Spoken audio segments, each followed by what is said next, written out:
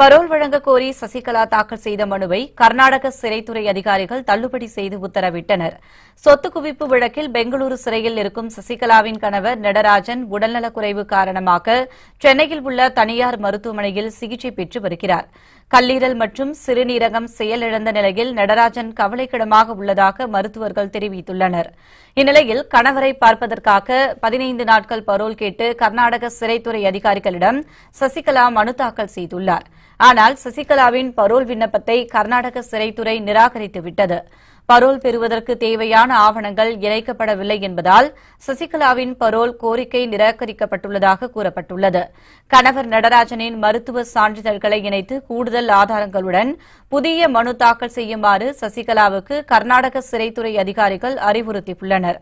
இதனிடையே சசிகலாவுக்கு பரோல் வழங்கினால் கூடுதல் பாதுகாப்பு வழங்க முடியுமா என்பது குறித்து விளக்கம் அளிக்குமாறு சென்னை மாநகர காவல்துறை ஆணையருக்கு கர்நாடக சிறைத்துறை கூடுதல் தலைவர் மெஹரிக் கடிதம் எழுதியுள்ளார்.